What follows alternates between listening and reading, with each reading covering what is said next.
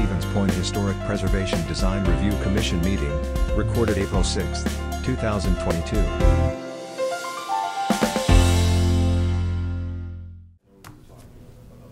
All right, it looks like we got 4 o'clock, so we will get started. We'll call the April 6, 2022 meeting of the Historic Preservation Design Review Commission to order. In the absence of Chair Siebert, I'll begin with a roll call. Siebert is excused, McComb is excused, and Christensen is absent. Scripps? Here. Malewski? Here. And Monk? Here. 3-0, we got a quorum, and both of you will have voting capabilities. Before we get to agenda item number 2, since we are absent a chair, I'd like to take a motion from one of you 3 to appoint someone as temporary chair for the remainder of the meeting. I would prefer not, so somebody else can. Sarah? Sarah, Peter. Go for it, Peter. I right. nominate Peter to be temporary chair. Okay. All right. I second it. Second. And all those in favor signify by saying aye. Aye. Aye. Opposed? All right, 3-0, and Commissioner Monk, this is your meeting. No pressure. All right. First time for everything, I guess. So. Yep, we'll just read out the agenda item. Okay. 3. What's it? Just read the third agenda item and then you can get back to me. Number 3. So, a request from Greg, sorry about this, Goki, representing Opera House LLC for a facade improvement grant in the amount of $114,473.98 to perform exterior improvements to the building located at 1124 Main Street. All right, I will actually kick it over to Mr. Goki or anybody else from Opera House in attendance to give a little background as to the project, just a refresher, and then specifically the facade grant request. Sure. Wildcard was selected as the company to move forward with the redevelopment of the Fox Theater. We are returning it to the original Opera House as it was originally incorporated in 1893. Four. So close. I never get that right. In 1894. This is the only public money we had said we would ask for throughout the project. We've already completed the majority of the demo work on the building. There's a little bit left on the inside we're finishing up right now. We're finishing our state plans to move forward with the interior remodel, but obviously the important piece of this is the maintenance and restoration of the facade. And that's really today's big focus, is taking it back to what you see on the packets there. The money that we're asking for is to replace all the glass on the building, put in new doors, new woodwork, fix the tin, paint the building, fix the brickwork, which obviously is that really striking part of it. And then the big part is waterproofing the building. And it's a huge part of the project, is making sure that we get water away from the brick so that this is something that's sitting here 100 years from now and still looks just as amazing as it will be when we get done with it. It's really the big piece of it, is making sure we take care of this as we tuck point the building, fix the roof, and maintain that historic structure. Awesome. And one thing I would just note as well, it was mentioned in the agenda packet that the design review for this project already took place back in, I believe, October of 2020. So this is just an extension of the request, same project, but subset of a specific request. So that before we start discussion, we would need a motion in a second. Motion to approve or deny the request. So a motion to approve or deny the request to the amount of $114,000 and $473.98. So moved. Second. You have a second? Second. All right, and then discussion. Move to discussion. I have a question regarding the amount. So I remember the previous iteration of facade improvement grants were capped at $30,000 for most projects. Is that changed in this new insertion of funds? And can you, if there's a discussion of kind of this amount vis-a-vis other projects?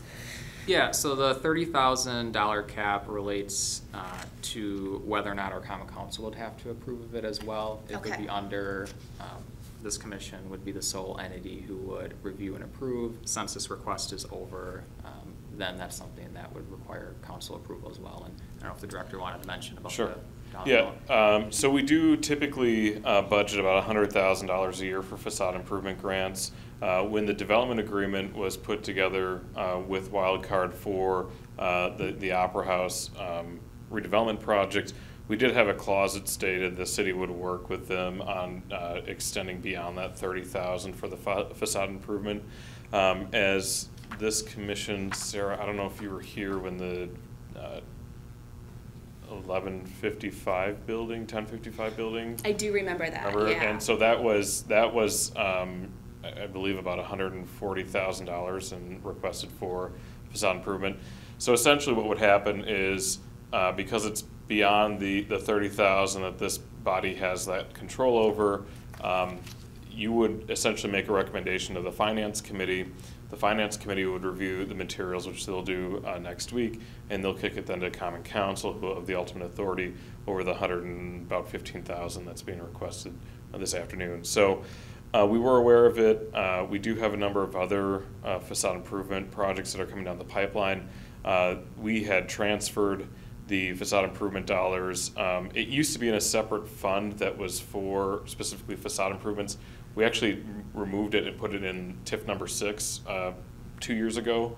And so that gives us the ability to replenish that dollar amount out of the TIF district with the excess increment within TIF 6 and sometimes TIF district number 5, which has helped balance the books in TIF 6 historically as well. So from a financial perspective, we are able to handle the request, and then we will actually have the additional requests that we'll also be able to handle as they come through the next several months. So good question. Great, thank you.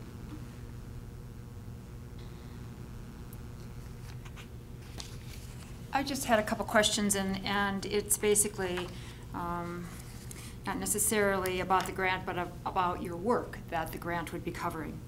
So, and just this is a little off, but did you find when you did the demolition inside, did you find anything that was significant that you could retain? So we're going to reutilize a lot of materials. Aaron Batzler's actually been posting quite a few of these smaller knickknacks, things like that we found throughout the building.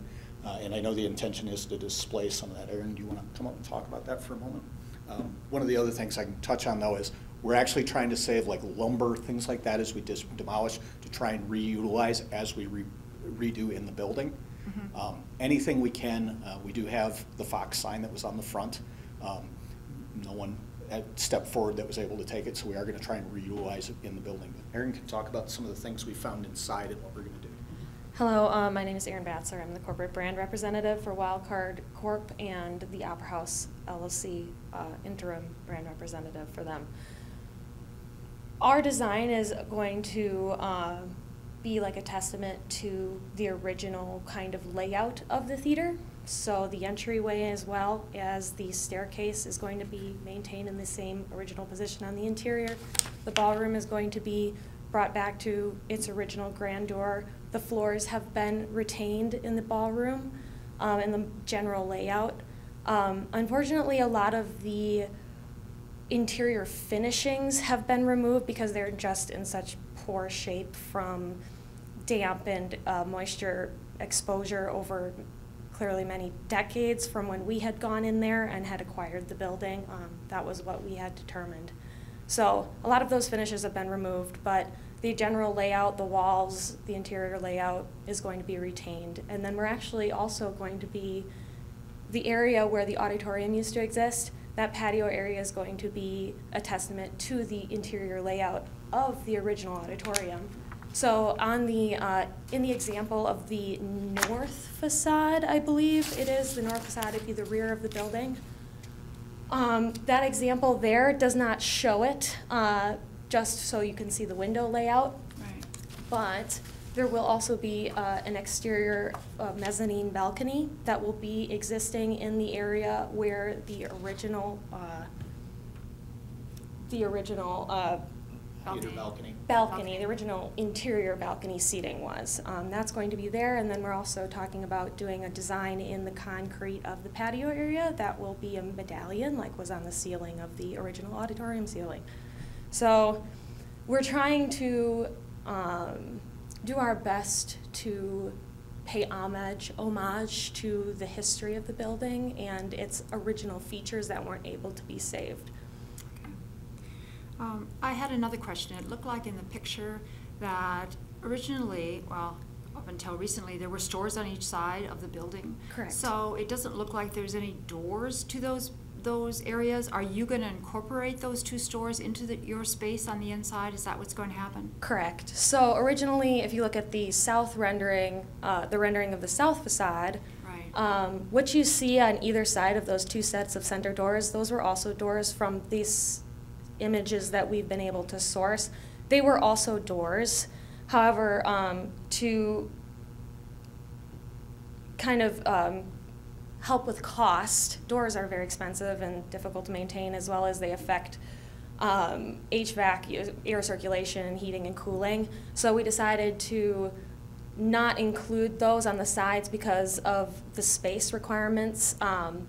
The original doors were the skinnier version, not what you would say ADA nowadays. Right. So we decided not to include those doors on the very ends. However, we were able to fit 2 sets of ADA doors in the center, and then those immediately on the interior, when you would walk in to either side, would be access to the retail spaces. Oh, okay. So their access will be on the interior instead of the exterior. And as we're changing the use case for the building, one side will end up being a event space, and the other side will end up being a bar with a small kitchen behind it to serve the event space on the 2nd floor as well. So those won't be necessarily open to the public. They will, In that sense. They will. They will. They will. They will simply, because the original design kept those units separate from the main floor, and we did lose all that auditorium space in the demolition, we're basically going to be opening up spaces, doorways into the side so that we can utilize the space as an entire space instead of separate spaces. I guess my real concern is obviously you're going to be restoring the brick, and that back wall, it was obviously interior brick. Correct. So, and I don't know whether you've checked that with a historical society, maybe in Madison or something, whether or not that was a different brick because it was an interior space, because I know that can be really vulnerable, and certainly the kind of mortar you put in between those bricks when you do that tuck pointing is really crucial, because I also know that there was really crummy brick made around here. And I know that on that, well, it used to be the Krems building, the building where downtown on the square, that southwest corner, on one of the tuck pointing jobs, they put the wrong kind of mortar in, and what happened was then the brick deteriorated. So I guess I do have a concern about that, particularly with that back area. Obviously, the front has been out forever, and one would hope that the mortar that you're putting in is the appropriate kind. And I know you know, particularly that back wall, I don't know as far as keeping the water out of there, you know, what it means with that kind of brick, because it was interior. If I could just interject real quick. Sure. I know that was one of the conditions that was placed on the design review request from October 2020 Right. is, Okay. and I know that was, yep, no worries. And Okay. I know that was one of the comments that was addressed by Right. one of the commissioners at the Okay. time. And I would like to add, we made sure the bids were getting in. These masons have already inspected the building. Okay. They're going to, because we have the exact same concerns, ensuring that, like I said, that 100 years from now, this building's still Right, standing. right. They are aware when we did the walkthroughs with them and initially, initiated conversation about that. They're aware of the historic nature of the building Right. and its unique needs, therefore. So, I just think that this project is fantastic. I think Right. that it's a great example of adaptive reuse, and a building that has a lot of community eyes and investment in seeing it continue to serve the community, and it's serving it in a similar spirit to what it used to do. So I appreciate the direction that this project's headed. So thank you for all the hard work you've put into thinking about the historic character of it. Thank you. We hope that it's going to be a point of pride for the community once it's complete. It certainly would have been a big hole on Main Street, Indeed. which would have been tough to fill.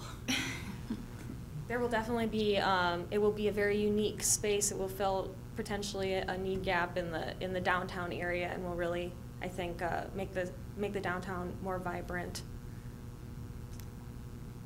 Thank you for your support. Thank you. Thanks. Any other questions? No. All those in favor say aye. Hi. Aye. Don't we have to? Motion and a second was Yes. already made. Okay. Motion by Scripps and All right. second by. Okay. All right. Aye. Aye. All those opposed? Motion carries. Did we have to approve the minutes? Right. That would be the second item, yeah. Okay. So we can do that otherwise. Okay. So, report of the March 2nd, 2022 meeting of the Historic Preservation Design Review Commission. Just need a second on that. Second and then vote. Motion, second. I'll make a motion that we approve. Yep. I'll second. And those approved say aye. Aye. Aye. Aye. Opposed? Motion carries. All right, motion carries. All right, item number 4, discussion only. A request from Mike Beacom for a conceptual plan review to perform exterior improvements to the property located at 1052 Main Street. All right, and we actually have Mr. Beacom on the call right now. So, there's for certain projects over the last few years, applicants wish to provide just a conceptual plan for the commission, more so just to gather initial feedback so the property owner or the applicant can proceed forward with building design bids if they're requesting a facade grant before bringing their full-fledged plan submittal before the commission. So with that, Mr. Beacom, I will transfer it over to you. Sounds good. Thanks, Adam. So 1052 Main Street, built late 70s, mid-century modern. And so a couple of things we're looking at is potential items, work project for this summer and fall. Doing roof, updating AC, one of our AC units, I believe is close to original. But also the exterior is to a point where it's tough to patch, and color-wise, it's fading. The architect for this job is Mike Metcalf. Mike is still around. I had a chance to have coffee with him a couple times. And so we've talked about, he is very partial to this type of facade. The public may disagree, but we've talked to him from time to time, and he suggested he might help me with some color schemes that would meet the historic preservation specs. But also that too would be similar to the presentation you just had, looking at after this age, something that also would be a water deterrent, kind of a 2-for-1 with a paint. The other exterior to discuss for this, one of the challenges, since we've had this building for about a decade now, with Artisan Alley, as it's been now recognized, is signage. I can't tell you how many people walk past there and go, oh, I didn't even know that was down there. And because that's now been converted mostly to its original use, which was retail, for many years it had gone into office, but when this was originally designed, it was retail. Obviously, signage is a big thing. And so we have a number of sandwich boards, but I don't think that that's ideal. We're looking at putting signage back to that, the wall that's adjoining Lear's shop. That did have signage for many years. That has come down. So we would be adding some signage back to that. And then through the alley, some, I don't want to say protruding sides. There's a visual there that you can see, maybe some signs that hang from those horizontal bars that run with the lighting scheme that would offer something directional that people would see for the shops and services that are down Artisan Alley, with the potential too of adding some lighting just to bring special attention. And then the last thing I think I've listed, which I've always thought would be a nice pet project, but when Metcalf designed this building, he put planters on the north and south wall of the building. You know, I think Ms. Molepsky may know this. Some people know this building as the Ross Bar building. I've always referred to as Downtown Plaza, but Ross Bar is a combination of Dave Roman and a bunch of people's names. And they never installed those planters. And the owner between us, because it's a 3-owner building, they never did either. I think it'd be a cool feature. And so one of the things that we're going to do is to make sure that the drainage that comes off the north and south wall works properly. I had talked to Adam and Tori Jennings when she was still the District 1 alder. I've since talked to Mark what that would mean. You know, I think the biggest request is finding somebody that's an expert that would say this is what you would plant. We're looking for something that would create just some greenery to add to the downtown, but also something that's probably, you know, low maintenance, maybe a few times a year, and the right types of vegetation for the north and south wall. So that's conceptually, that's where it's at. There's some rough numbers in there. We do have some bids, but it's not fully cooked. I'm interested in feedback. Yeah, I kind of open it up to this group if you have ideas or thoughts or questions. One thing I can start just to initiate the conversation is landscaping in general from a design review aspect can be, I wouldn't say tricky, but more tedious in nature, in that making sure whatever type of landscaping, if it's planters and specifically the type of species that are proposed, that they don't detract from, you know, in this case, the storefront. So I guess, are there any general thoughts as to If I openness? know because I didn't stop downtown and actually look at what 1052 was, but there is an overhang there, right? Believe, but Mr. Beacom? There is an Overhang overhang in the meaning- front, right? Yeah. So yeah, for that frontage, you kind of, the planters do go over the entrance. But are you talking like an awning? Right. No, I'm just saying, where were those planters going to be put? Are they on the ground floor or what? Are No, they they're on the built into the sidewalk? facade on the second level. Yeah. Oh, on the second level. Okay. All right. Yeah, you couldn't see them from street view, but you can see where the drainages come out of each side. Okay.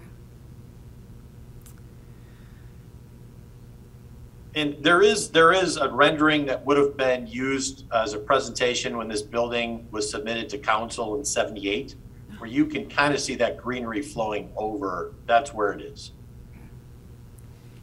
So there is historical precedent for having planters located in the general location where you're requesting. Yeah, it's what it was designed for. Why nobody's done it in 40 plus years? Probably nobody wanted to manage it. I'm guessing. I just see it as an accent. It's a missed opportunity. I think that the ideas sound really exciting, and for me, it's hard to picture exactly all of these ideas without having some sort of rendering in front of me. And so, yeah, I look forward to seeing how that develops. I mean, you're all in conversation, I'm assuming, already, so. Yeah, that'll be something that, you know, since this is initial feedback, Mike will provide some initial drawings. You know, once we reach the point where staff is comfortable with it, then that'll be the time when we'll bring it before you all. You know, are we looking at more low-rise type of planting that would be preferable, or I guess, is there any Are there other preferences? plantings in downtown like this? Are there? No, except maybe in that little plaza. No, there isn't. And that's one of the issues, because there are circles that are in front of the I think there's some in front of the bank, but I think there's also some that are in front of the law office. And one of the problems is that those buildings, particularly on the south side of the street, face north. And those plants don't get any light at all. And if you notice, it ends up being an empty planter.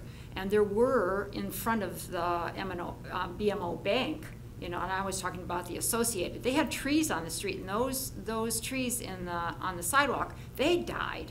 And I'm not sure if those two were not, they needed more light because the building completely shaded them probably a good portion of the day, except maybe midsummer and, you know, maybe July through August or something. But in front of the BMO Bank, there used to be plantings there, you know, all the way around, and they kind of filled it in. There used to be they got that bump out because they had a fountain, you know, and now it's just kind of a bump out. And so I think that one of the problems with plantings, if you don't have, particularly if they're the second story, if you don't have windows that somebody's going to open and water those plants, you know, unless they have some kind of irrigation system to them, obviously the stuff is going to drip out at the bottom. But, you know, it'd be really nice to have some greenery, but maybe that's more a function of the city putting planters on the sidewalk or something. Because I know certainly downtown, a lot of the places where there were plantings, they weren't continually successful. I just wonder if our commission needs to be in the business of like what plantings go in a planter box. Do you know, because it's ephemeral, it's not something, that, unless it affects the integrity of the building, it seems like it's not really our purview, I don't know. Yeah, that's an excellent point. So Adam, could you pull up the street view of 1052 Main? Because I think that this will provide a really nice visual for the commission. And one thing, you know, my experience with this body, it has been, we've been always pretty, we've given a lot of preferential treatment to historic brick facade. Obviously the 1052 building in that mid-century light, and that's really, I mean, it is historic preservation now that mid-century is you know, more than 60, 70 years old. So here's the downtown plaza. Really, I think the purview of this body is there is a change to the physical facade. That area here is where the planters would go. Okay. Okay, and these little dots here, those are actually the drainage tubes for the planters. So if it rains or when they get watered, you know, water goes down and out onto the sidewalk. So I think that the real question is there an interest from this commission to allow the property owner to install those planters? I don't necessarily think like dictating what kind of plantings you have is necessarily appropriate for this body. In fact, most of our, even like our plan commission rarely gets into the nuances of what kind of landscaping is or is not required. You know, just from my perspective, I'm a huge fan of the mid-century modern era, but the adding of the planting is actually a nice tip of the hat to that specific style of architecture, where you've got that more brutalist architecture mixed in with that more natural flair of having the planters itself. We do have, and you can kind of see it on the street view here, the city does maintain boulevard planters essentially. And this photo's a few years old, but those are actually painted every year as part of the trash canvas project. And our Parks Department does maintain and water those on a regular basis. Because this is on a private property, it'd be up to Mr. Beacom to maintain and plant on a yearly basis. So, Unless the city wants to maintain. no thanks. We're good. I guess that I wouldn't want to see that planter filled with artificial flowers at some point, I think that's fair. artificial plants. And then the other thing that Mr. Beacom was talking about was the signage. Adam, if you could zoom in on the Liers where that signage would be. So actually, historically, there used to be a number of smaller signs that were kind of You're right. stacked here. Yep. And so those were removed at some point, and Mr. Beacom is asking for those to be installed again. We do have, it is considered Artisan Alley. It was a city placemaking project that took place probably 5 years ago. Obviously, we've done some murals in there, but there are a number of businesses that exist down Artisan Alley, and I think having some type of presence on Main Street, it would encourage more pedestrian traffic through that alleyway to access those businesses. So like, would it potentially replace the need for like the sandwich, like boards on the sidewalk? Yeah, to a certain extent. I think downtowns are kind of unique in and of itself because you have such an eclectic signage program. You have some sandwich boards, you have some wall signs, you have some hanging signs, and I think that just adds to kind of the character and charm of a downtown. Yeah. I used to work in Door County, and we hated sandwich boards for some reason. Like everyone thought it was cluttered, but I think it adds some unique characteristics, and we don't go out of our way to over-regulate that kind of signage because it is temporary. It does come in at night, and if it doesn't, a college student walks off with it, right? So something to think about as well. Yeah, I like that, and I also like the adding greenery to the downtown. Yeah, I don't see any, based on kind of preliminary thoughts here, I like the idea of adding signage to give those small shops a little bit more visibility, and planners seem like a great way to add that dimensionality we were talking about with that brutalist architecture. So, yeah. Was there, from what I remember previously, there was greenery there, right? Like initially, or Where the I don't think so. signs are being proposed? no, where the planters. There's some street planters. Where the planters? There used to be. Well, there's just some street planters Oh, that okay. the city Okay. maintains. Right. Okay. Yeah, the one right over. Okay. Never mind. Any other No? comments? Mike, do you have any comments or questions expanding beyond what we've talked about so far? No, I think the hope would be to bring back something with a rendering and probably a formal ask, maybe with your next meeting. And I don't see us looking for a 40% match on this. We're probably gonna have a bigger investment, but most of this is non-rent producing and it's beautification. So really just looking for feedback at this point. And if anybody wants to see kind of the planters, you can see them from interior view. I'd be happy to accommodate that. And maybe one thing I'll add too is, since the installation of these planters would have to be brought before this commission for their approval, if it's of interest, we could always schedule like a walking tour and visit the site right before whenever the meeting's held, kind of what we did over the last few years for certain projects. Right. So. I guess I was just listening to that program today, regarding historic preservation. Obviously, there is that element that is a surprise with greenery on the building, but you also don't want it to look like it's pastiche. It's something added on to the building because it is clean right now, and sometimes you could put something on the building that looks like it's just pasted on. Even though the architect said that, but that, Are there preferences as to the material type of the planters, I haven't thought of that. I'm just or thinking open? of, yeah. Well, obviously matching the time period and the design of the original building, I think, right? Whatever kind of materials and masonry would have been used back then. And I don't know what was on his plans. What was on Mike Metcalf's plan? What did he plan on doing for the box? Yeah, and that's something that, if Mike is able to, we can share, and then we can include that in the packet when you're ready to bring this before the commission. Yeah, I don't know if you could see it, but actually the second story windows kind of pitch inward.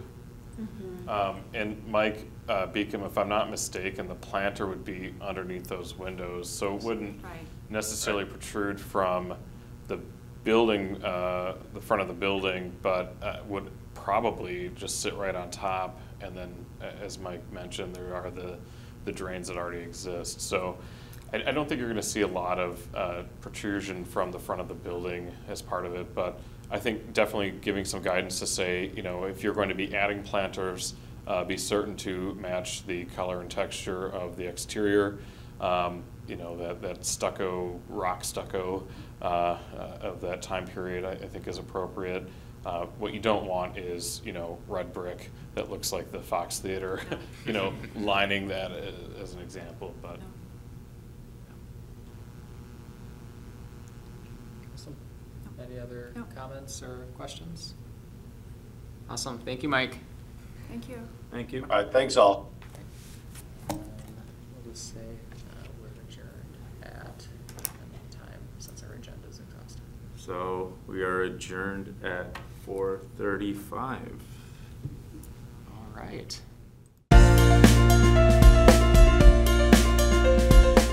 A video of this meeting is available for viewing on the city's website, stevenspoint.com/videos.